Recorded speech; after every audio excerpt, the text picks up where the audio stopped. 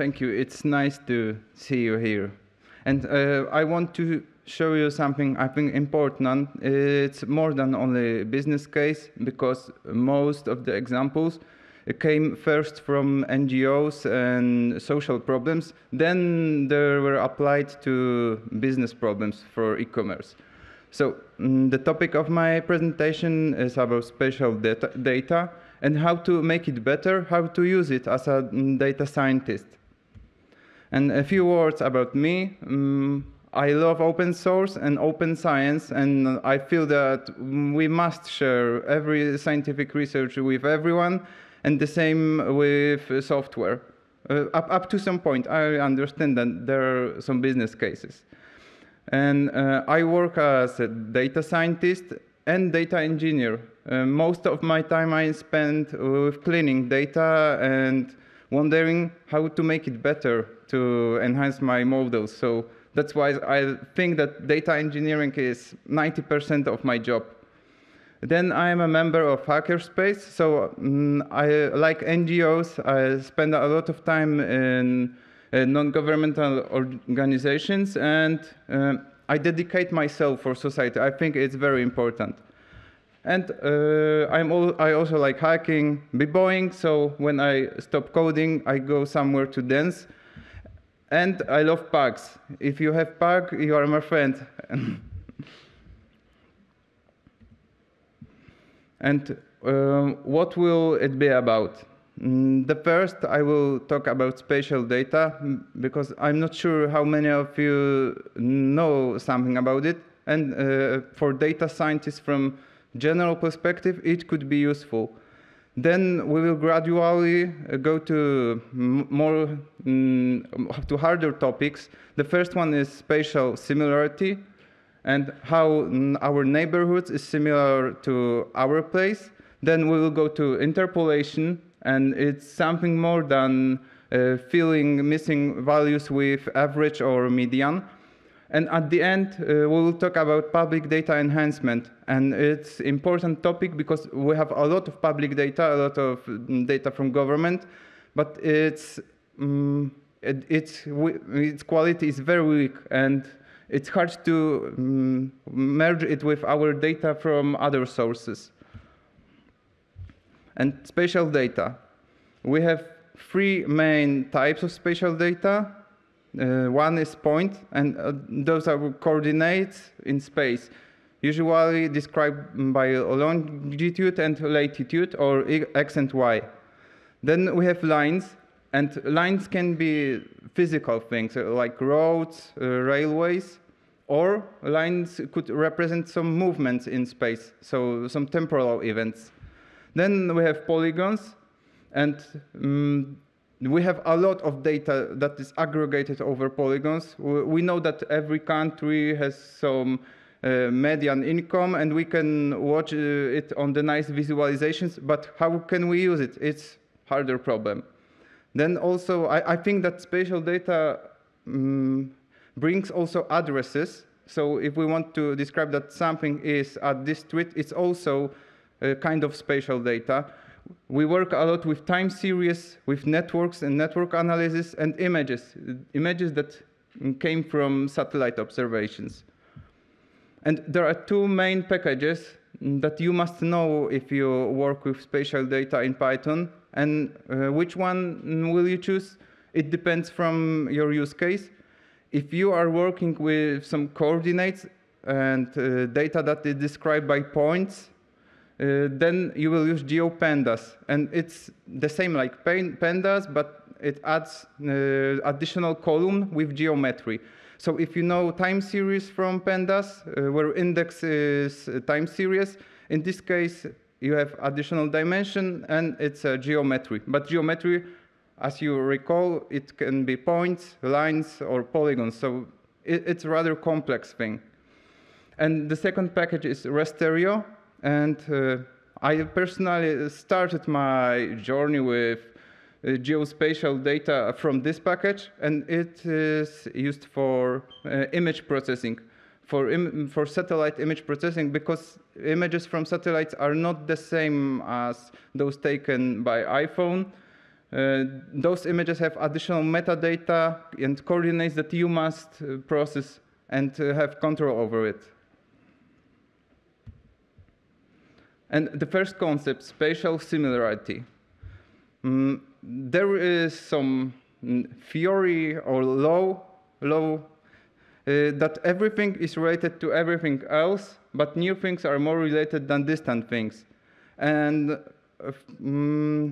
nowadays, it shouldn't bother you because it's not true for every case. But in the case of spatial data, we are looking for those things that are related to the closest neighbors. So it's very important for us. And here we have some example from industry. It's a mining industry, also topic from today, because it's about deep sea mining. And it's very hard to get a lot of samples from the ocean bottom. We can only get few hundreds, maybe 1,000, and that's all. If we apply machine learning model, it couldn't work. It won't work with it because there are too less samples to work with them. So we must interpolate. How can some process or some materials be placed over the surface? That's why we use spatial interpolation. And first, we must check how similar or dissimilar our objects are our neighbors. This is a very simple graph and very simple plot, but it has a lot of information about some process. It could be density of gold samples at some place, or it could be customer spendings at some district. And we analyze how similar are neighbors to each other.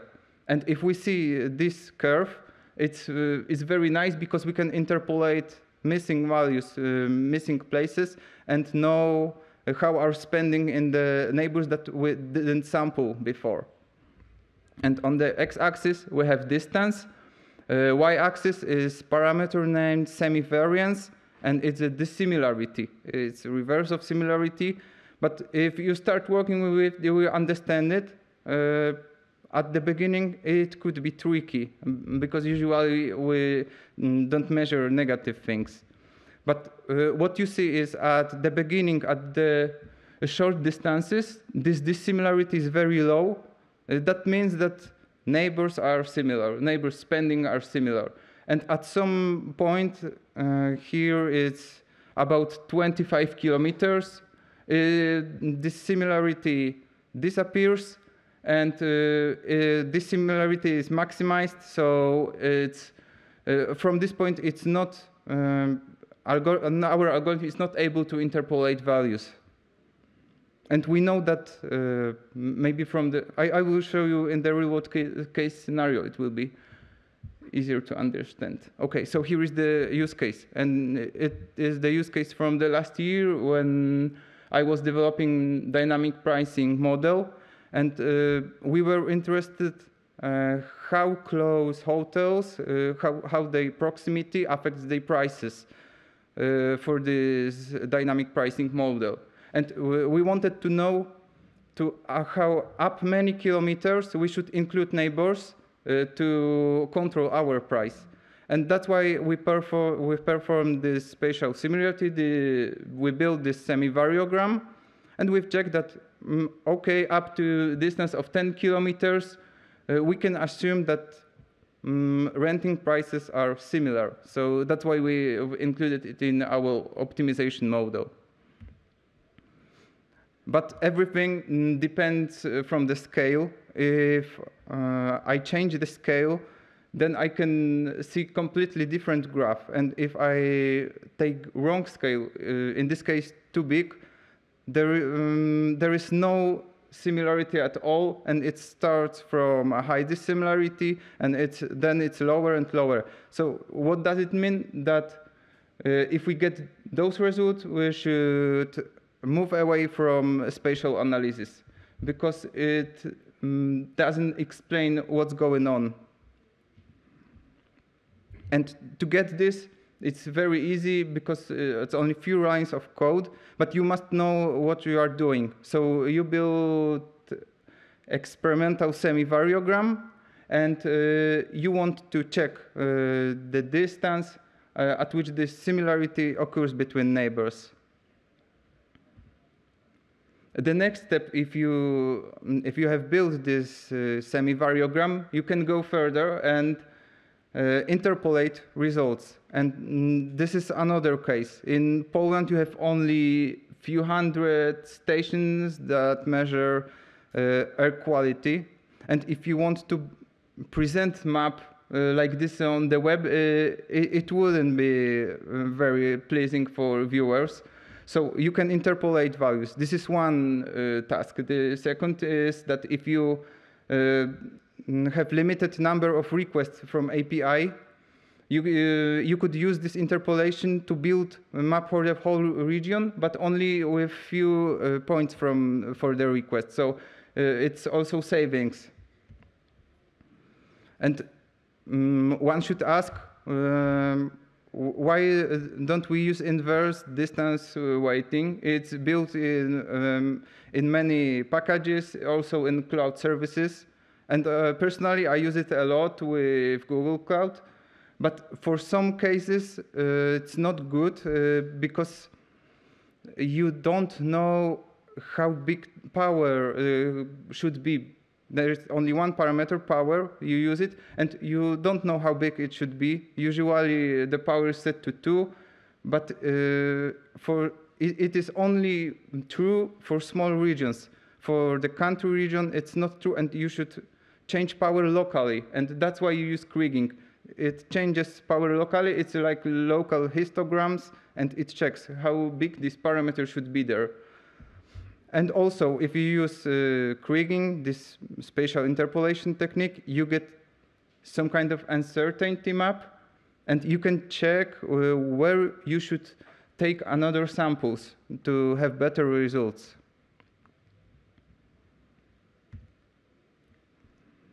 And my first encounter with this technique was many years ago, and today I heard about something about governments. I can tell a different story that many years ago, the first time when I met kriging, I heard that some people just drawing lines that are linking the points, and that's it. That's the interpolation for the public tenders. And nowadays, it's very easy to just use Python packages to do it, and it will be much better, and you can tell from where those lines come. And there are a few steps. You just load dataset, check experimental semi-variogram if there is any spatial structure, spatial similarity. Then you build a model, you load canvas, the map that you want to interpolate, and then you may check error distributions or do some cross-validation or go with another model or link it to some machine learning model. And this is the second use case. As I said, you can interpolate missing points to reduce number of API requests, and I use it for weather readings from open weather APIs and small projects. Code is a little bit longer, and what's very important here, it should be checked by person. It's not automatic procedure, it is semi-supervised. So the point where people should check it is when you create experimental semi-variogram, you must check if there is spatial correlation. And the last use case, it's the most complex, is to transform public data sets that are aggregate over big areas. Here we have, as I recall, it's breast cancer rates in the United States. And there are few problems with those maps, this map on the left. Because if you look at it, automatically think that the most important areas are those that are the biggest. And you should get rid of this visual bias. And because it can affect public spending. You know, it's very important to get rid of it. And the other thing is that not every point, not every area here is populated. So you see it on the map on the right, there are some white points, and that means that there are no people that could be sick, that could get this cancer. And here is another case of transformations. We have some also data from public health about Lyme borreliosis infections in Poland, and it was aggregated over counties. It wasn't possible to get exact points where people live. It's for the people's privacy. It's most important concern here. So, but we wanted to know which areas are especially riskful for people, and we can build first model to assess ticks occurrence, and we've used satellite imagery, and 1 pixel was 1 kilometer per 1 kilometer, and the smallest county in Poland has few kilometers, but the biggest one has more than it's dozen kilometers. So it doesn't fit. You couldn't just put counties into satellite pixels and build model on it. So that's why it needed transformation. And it's more complex, but it's fully automated in the packages that you can use. What are the reasons to build it like that? Because we've assumed that this functionality will be used mostly by social scientists, and they don't check this experimental semi-variogram. They are not interested in things that are going on under the hood. If someone knows the topic better, then okay, it could be checked. But for normal people that from social sciences, it could be very, very difficult. And as before, we built semi-variograms, but it is a long operation. It takes a lot of time to do this. It's divided into 2 parts because it's an iterative process.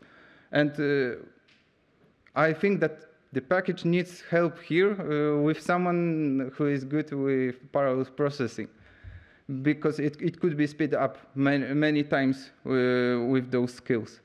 But what is done here? We take spatial similarity of area of centroids of specific areas where we have aggregated values, and then we check population, how population is divided over the country, and check semi-variogram of this population. And after some mathematical computations, we try to fit this population semi-variogram to the semi-variogram of those areal aggregates. And then we have something completely different. And we can build specific, we can go deeper up to the specific points where population is grouped. And here is crime rates derivation. I've cleaned this only to show the most volatile places in Poland. But you get many of those points. It only depends on how big are your population units. And code is much longer if you want to do it by hand. Okay, so for me, that's all. I shared this presentation with you on Discord, and if you have any questions, please feel free to ask.